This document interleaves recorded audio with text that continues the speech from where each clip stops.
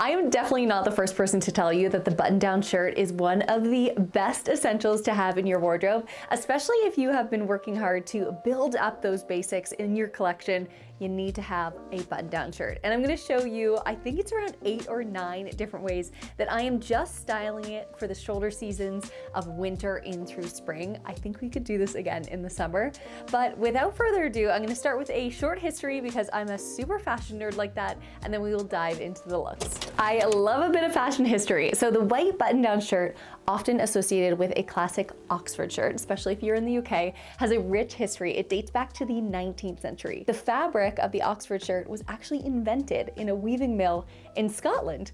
And the Oxford part of it, well, that originated from the traditional attire of polo players in England, who used the buttons to keep their collars up during matches, and the practical feature was then adopted by students at the University of Oxford, which hence the name Oxford shirt. This shirt gained widespread popularity in the 20th century, particularly in the United States. The white button-down shirt also further gained popularity by figures like President John F. Kennedy and actor Cary Grant, who epitomized classic timeless appeal, which is 100% what we want to do with our collection moving forward. Over the years, the white button-down shirt has evolved and adapted in a ton of different ways, including the one that I'm going to be showing you today. It's the linen version. I got this at a PR event actually with Uniqlo. So this isn't sponsored, but this was gifted to me. But linen specifically, it's great for moving into those shoulder seasons of the warmer months because it's known for breathability and lightweight texture. And this is 100% European linen, which is exactly what we want. It's the ideal choice for spring, summer, and warmer climates. It's gonna be just an essential no matter what. So even though linen is thought of for summer and spring, and even white button-down shirts in the past were just thought of as menswear, it has now become a staple in both of our wardrobes, and I wanna show you how I'm styling it for late winter and moving into spring. We're gonna dress it up, we're gonna dress it down, and I'm gonna show you how I wear it in different occasions. Let's do it. What I have done is I put together quite a few looks for you. I believe there's 8 or 9. And to start off, the base. This shirt is from Uniqlo. It is in their small, in the women's collection. They just came out with a ton of new colors.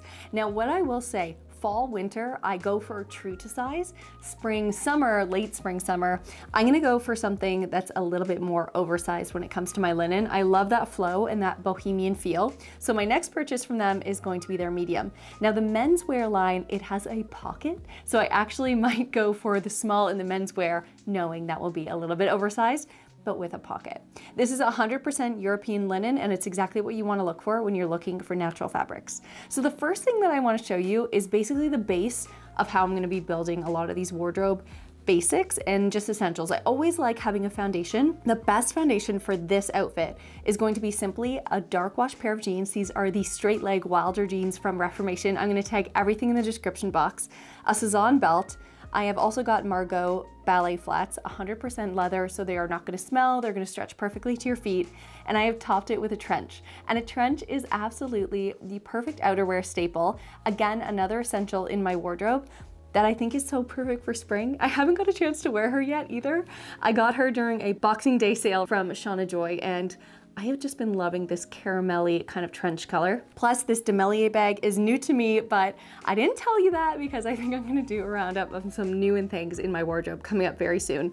I just love how classic this look is, and it just says Carol Bessette Kennedy to me. It is so classic, it is so timeless, and I can't wait to wear it in the spring, summer. This is gonna be more like late winter into spring. The next base is something that I could definitely wear now. Even though it is in cream and some people may object, I don't really care. I could definitely wear a pair of tights that are fleece lined or just a regular thick kind of sheer text tight. This is a long skirt from Dish, so all you need is a maxi skirt, a pair of boots. I would always recommend with a maxi skirt or even a midi skirt to wear a knee-high boot. You don't want to get that meat sandwich, that little ankle piece from just wearing a bootie. And then I've kind of broken up this look with a nice little belt. And just tucking in that linen shirt, it looks so put together. This is something I could definitely see myself wearing to the office. And if I wanted to bump this up just a touch in terms of warmth, what I would do is I would take one of my crop jackets, and this one's from Masmaduti, and you have been seeing these everywhere. The rise of the cropped tweed jacket, that Chanel-esque kind of feel, is absolutely everywhere. The other day I was in Zara and I saw a full wall of them. So whatever your price point is, you can definitely find one of these if it is your style. I'll show you another version of that a little bit later, but this is one that says that I'm gonna be like the next creator of the new tech app that is going to come up. I love how kind of playful but also work style this is. You've got the sneaker, you've got a trouser. This is the Abercrombie Sloan trouser. I've talked about these 8 million times because I love them so much. And then I'm wearing it with this dish belt that really screams quiet luxury. I was going to pair my Celine belt, but I wanted something a little bit more understated. And then making this a warmer outfit, especially for this time of year, you take the linen shirt, which adds a little bit of that style. You can definitely style this up, but you have that monochromatic base. So just a really nice thin turtleneck from Zara, paired underneath. I've never worn this outfit before, but I feel like it is really, really fun, and it kind of adds a little bit of that androgynous flair to this outfit. And of course, if you were going to pop a coat over top, I would recommend a long line wool jacket. And if you've got the black one as well, bonus, doesn't matter though.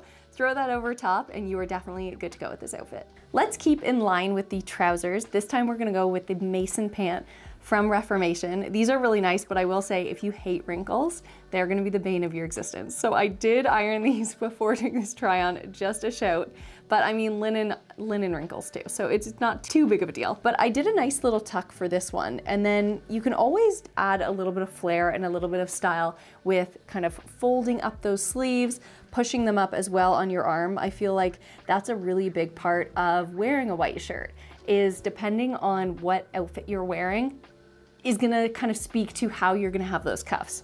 But this is a late winter, early spring outfit, so we need to warm this up because that linen shirt is quite thin. What I've done here is I've paired a knit. This one is from Holland Cooper, and it has just a gorgeous kind of chunky style. And what I love about this is you're getting that feeling of the sweater.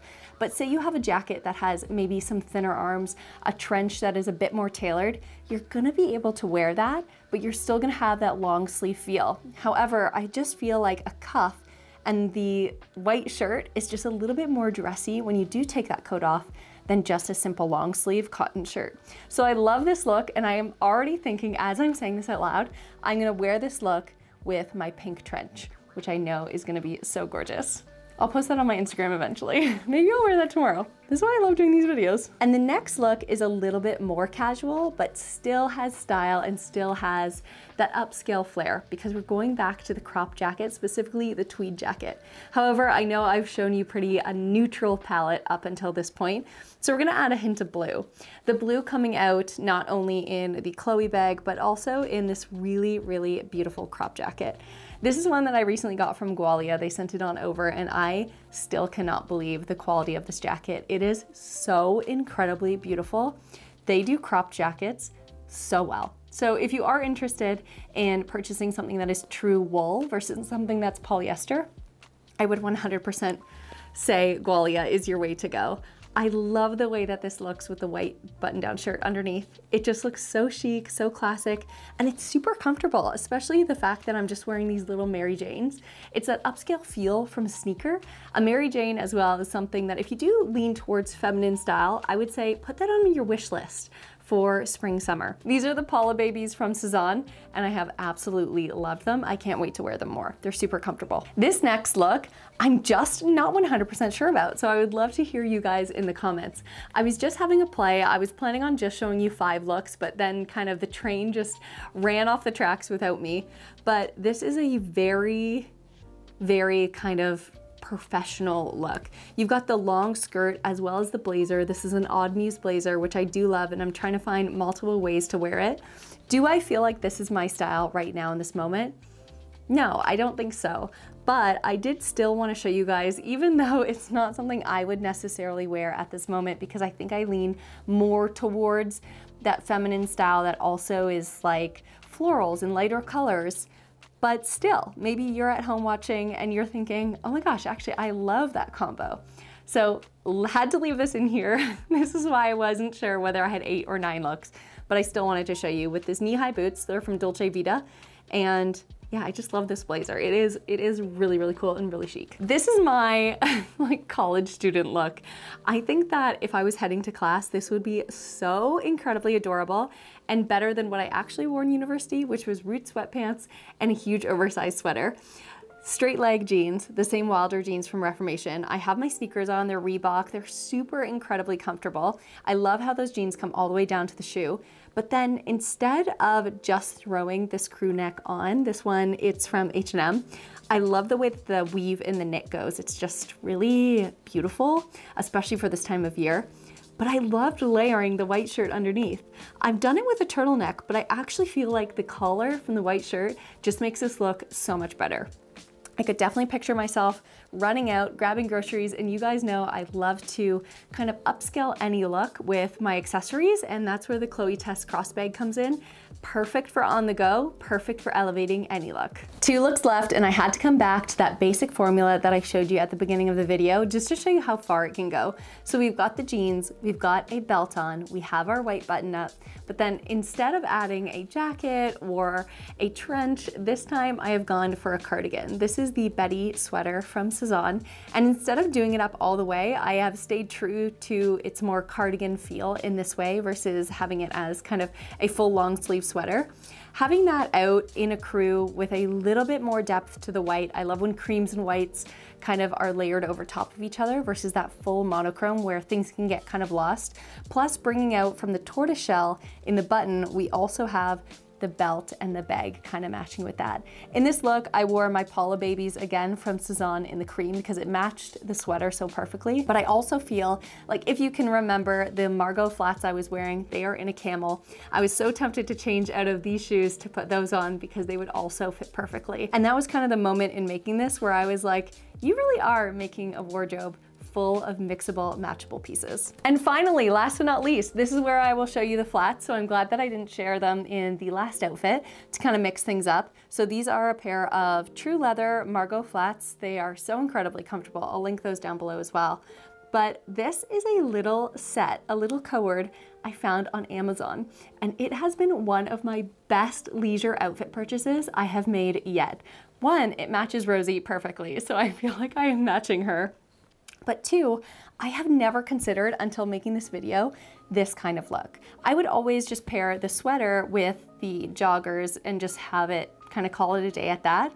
But making these videos is so fun for shopping your own wardrobe. So I put the shirt on, the linen shirt, tucked it in just slightly, and then layered the sweater over top for a little bit of depth. Even in this shot here, I've done that. This is an outfit I could definitely picture myself wearing to the airport, for example, especially when I know it's gonna be chillier on the plane. I would just throw on the sweater, and then as soon as I reach my destination, especially if it was a warmer destination, I could easily take off the sweater and be nice and comfortable in my linen button-down shirt. Thank you guys so much for watching. Let me know what piece that you think I should do next for an essentials how to style video. I would love to hear down below because it is all about extending our wardrobes. I think we came up with some formulas that I definitely know I'm going to be leaning on in the next little bit. If you've made it this far, please do subscribe. Would love to have you a part of this cozy little nook of the internet. More fashion, lifestyle, home, and travel to come. We are actually traveling very soon, so if you're into vacation outfits, definitely subscribe. But without further ado, I'll see you guys in the next one.